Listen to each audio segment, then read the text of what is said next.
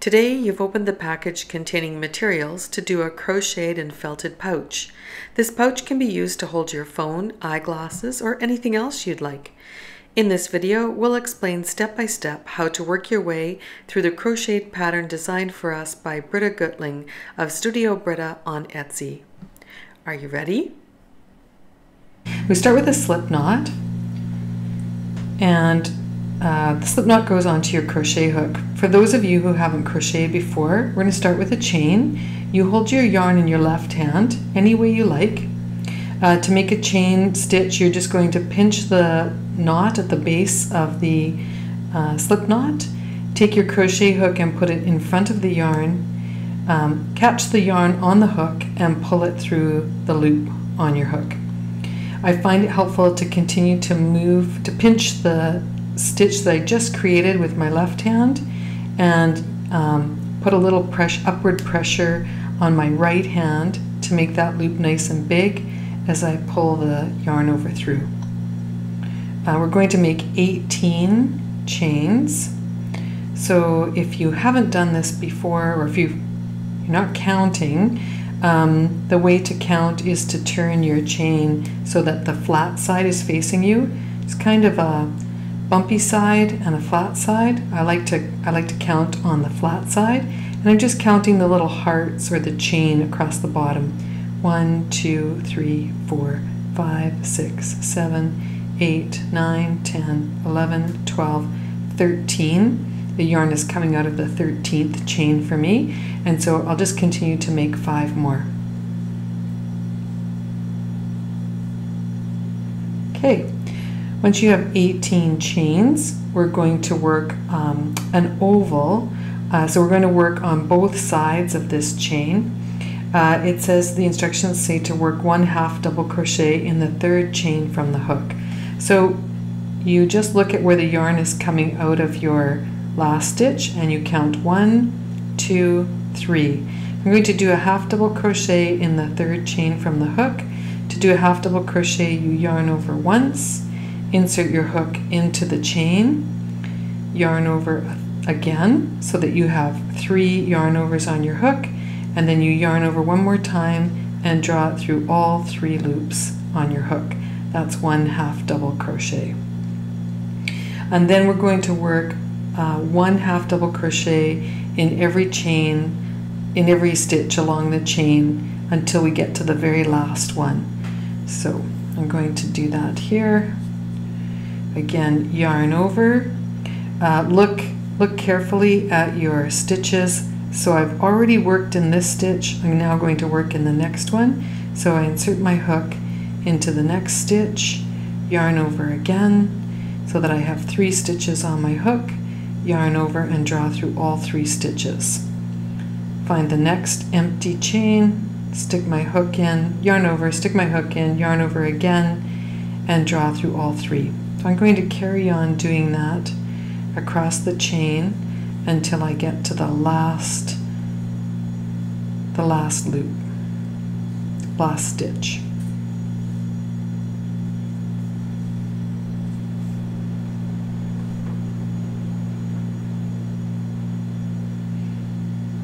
I'm working through, so each crochet stitch in the chain stitch has kind of like 3 parts to it. So I'm putting my hook through 2 strands of yarn and leaving the 3rd strand underneath. It doesn't matter if you work through 1 strand or 2 strands, as long as you leave a strand for working through on the other side.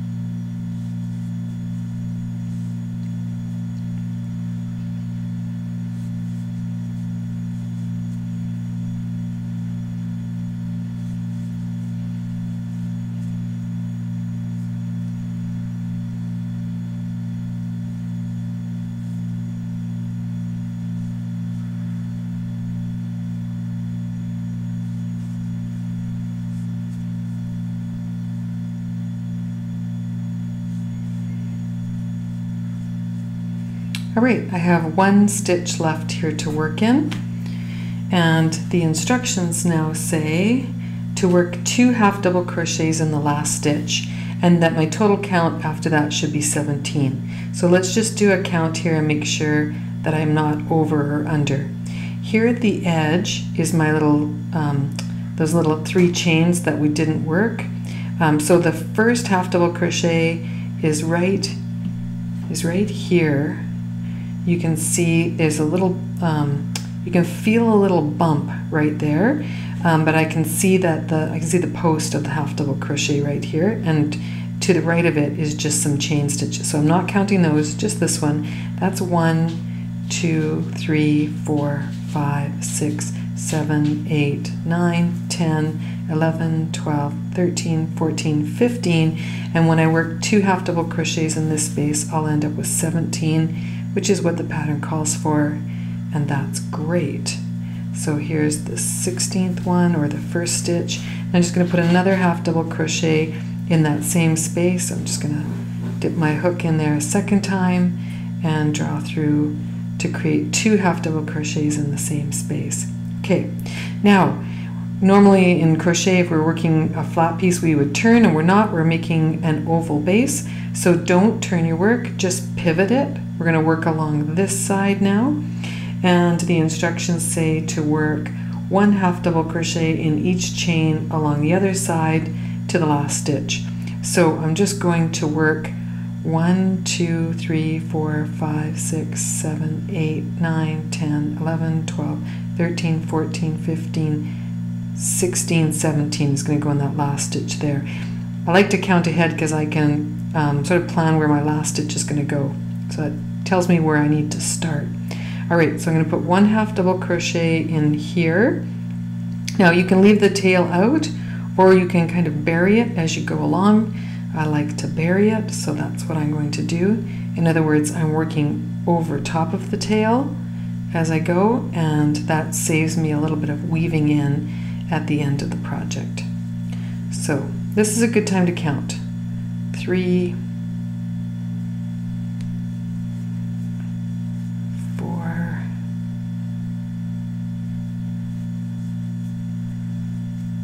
5, 6, 7, 8, 9, 10, 11, 12, 13. You get to take a break and draw out some more yarn. Crochet takes a lot of yarn. So I was at 13,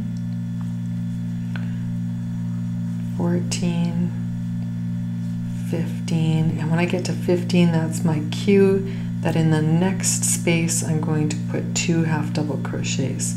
So that's 16 and 17. All right. So the next instruction is to not join, to double crochet in the first half double crochet of the previous round. So again, we looked at this closely when we were working on the previous round. So there's the chain, the 2 chains, and there's my first half double crochet. And at the very top of it, I'm going to work 1 double crochet in there. So to do a double crochet, yarn over on your hook, just like for the half double crochet, insert it through the top of the half double crochet down below. I'm going through the chain at the top of that stitch, yarn over again, and this time instead of pulling through all 3, to do a double crochet, you yarn over and pull through 2 loops on your hook, and then yarn over and pull through 2 loops on your hook. The instructions say to mark that stitch with a stitch marker, a locking stitch marker, so that's what I'm going to do. Just put the locking stitch marker in through the top of the stitch you just finished, and then it says to double crochet in each half double crochet of the previous round. So this will be the first double crochet, it's embedded in this stitch right here. So I'm going to do my next double crochet right here and continue to work all the way around. We're making the base of the pouch, and so things are going to curl up on you. That's okay.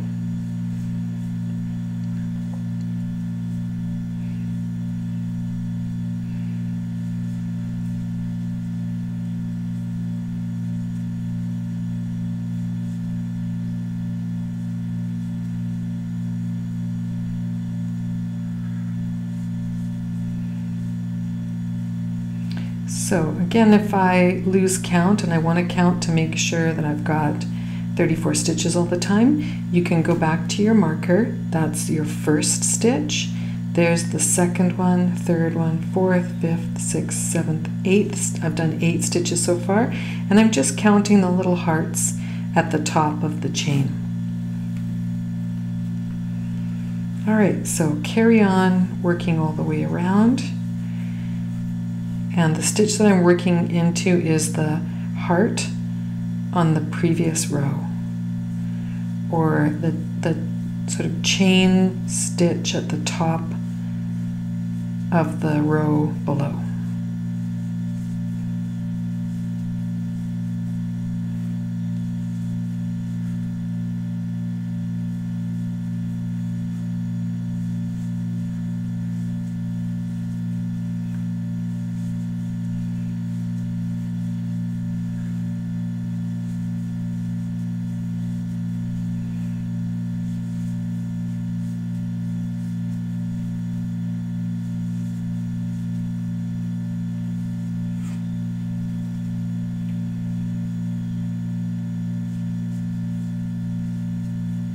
Oops, so there I started to put 2 in the same space and just got a little crowded in there, so I'm going to pull that one out and move over to the next space.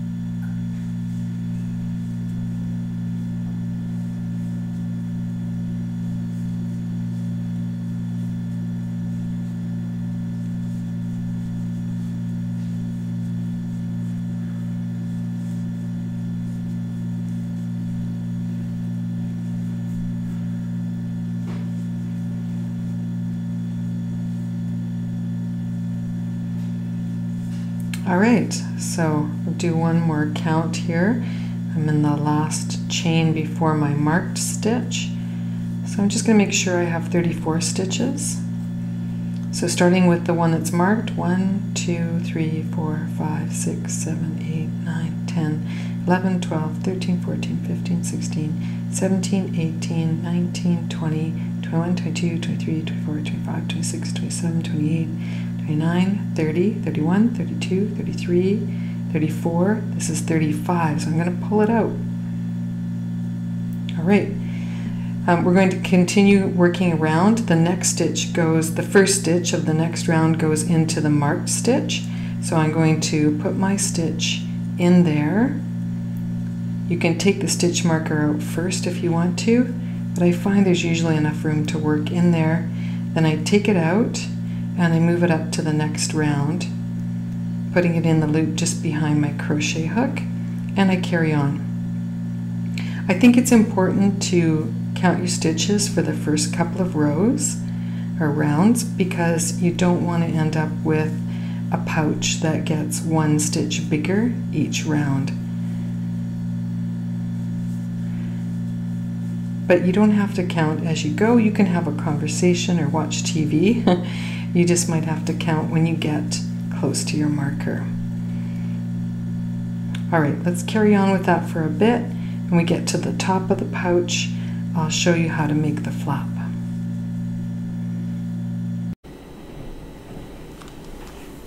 All right, so the next step is to continue working in the round until you have 7 inches worth of sides, or the number of rounds specified in the pattern, either whichever comes first.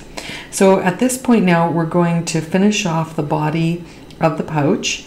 We're going to take out your stitch marker, and we're going to do 2 slip stitches into the next. We're going to do 1 slip stitch into the next 2 stitches. So to do a slip stitch, just insert your crochet hook into the next space, pull the yarn through and through the loop on your hook. So again, into the space, bring the yarn through and pull it through your hook. And then you can cut your yarn, leave about a 6-inch tail, it's a good thing, and just pull that loop through. We'll weave that in afterwards. Now you may notice that your where your stitch marker was, where it ended up, is no longer at the side of your pouch, and that's because we've been working a spiral, so every time you go around, your stitch marker is going to move a little bit. So that's fine. Your stitches will still look straight. All right, so the next part here is to build the flap. And so start by taking your pouch and folding it flat. Put your stitch marker into the center of your pouch. I'm going to work the flap on this part right here because it's uneven.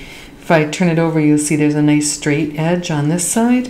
So I want to work on the uneven side and kind of hide that little bit of slope that's there. So I need to find the middle of the flat part of my pouch. I'm going to just fold it in half like this and put my stitch marker through the center stitch on one side of the pouch. And now we're going to rejoin the yarn and begin to work the flap.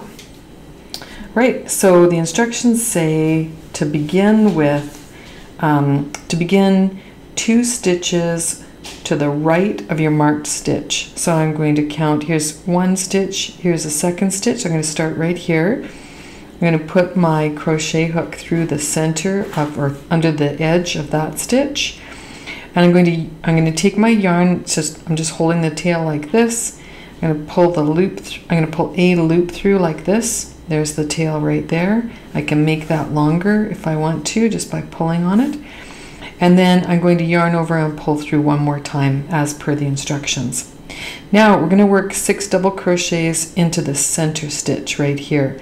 So again, yarn over, insert your hook under the edge of the center stitch, and at this point I will remove my stitch marker again, yarn over on the other side and pull that yarn over through, and then yarn over and pull through 2 loops, and again through 2 loops. Let's do that again. That's 1 double crochet, 2 double crochets,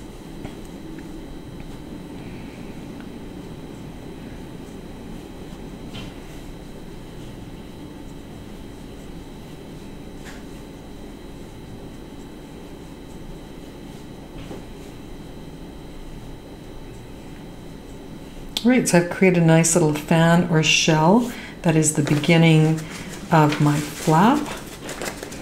And then we're going to skip 1 stitch and slip stitch in the next 3 stitches. Okay, so skip 1 stitch means to skip 1 stitch right here. So whatever loop is next to the one that I was working in, I'm going to skip that one, and I'm going to slip stitch in the next 3 stitches. So to slip stitch, you just stick your hook through, draw the yarn through, and through the one on your hook. There's 2, there's 3, and that's just to move a little further away from my shell. The next round says it says to turn, so let's turn it. Just going to tuck that edge into the middle so it's out of the way. I'm going to do 1 double crochet in the next double crochet. So here's the last double crochet of the 6 double crochets that I'm working into the top of that. So you just do 1 double crochet in there. And then the instructions say 2 double crochets in the next one. So let's just work 2 double crochets in the next one. Okay, repeat.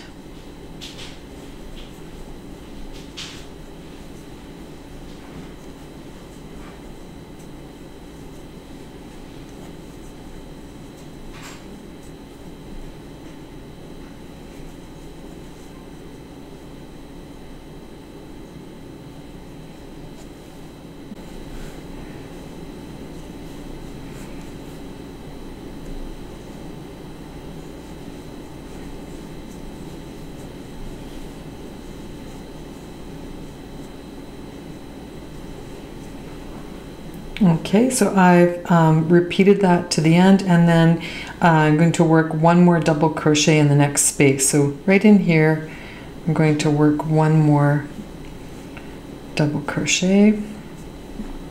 This one's loose, so I'm just going to pull on that tail there to tighten it up.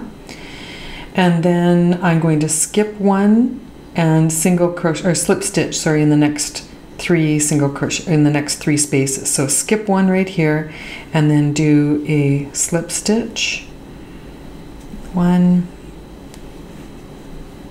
2, 3. Turn. All right. Now it says to do 2 double crochets into the next double crochet. So again, I'm going back to the last double crochet that I finished, and I'm going to work 2 double crochets in the top of that space.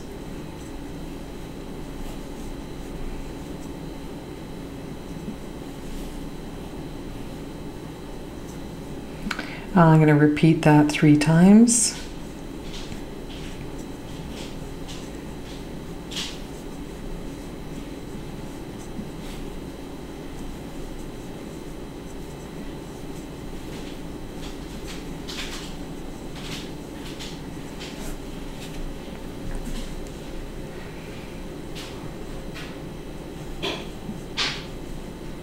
Oops.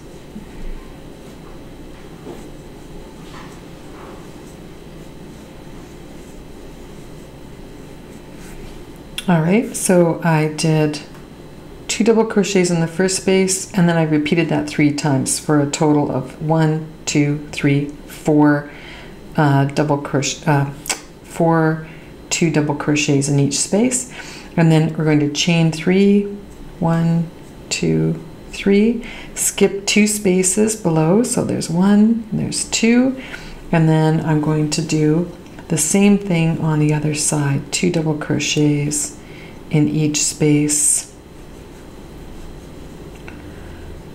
once, and then repeat 3 times.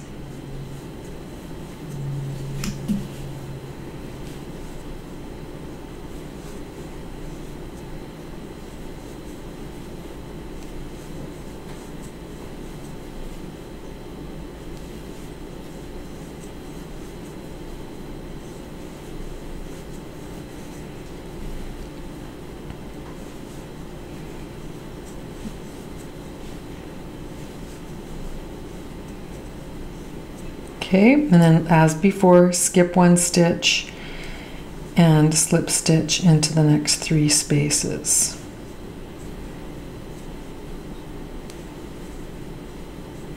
All right, turn.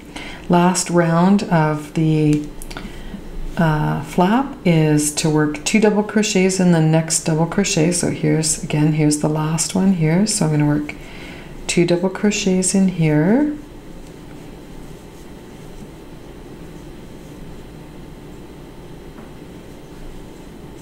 Then 1 double crochet in the next 3 double crochets. So 1, 2,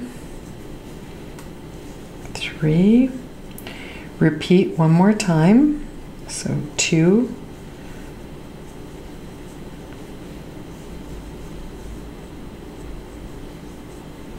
and then 3 single double crochets.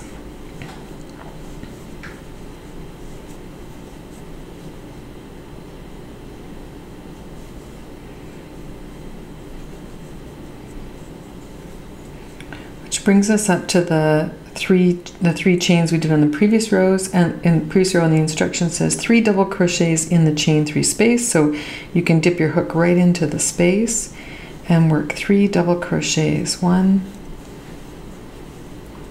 2, 3, and then Britta has us do the same thing on the other side, just in the opposite order. So now we're going to do 3 single crochets in a row,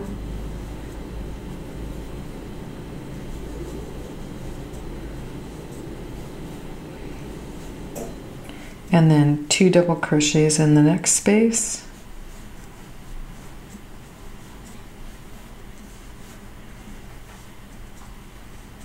three double crochets singly, 1, 2, and 3, finishing with 2 double crochets in the last space here.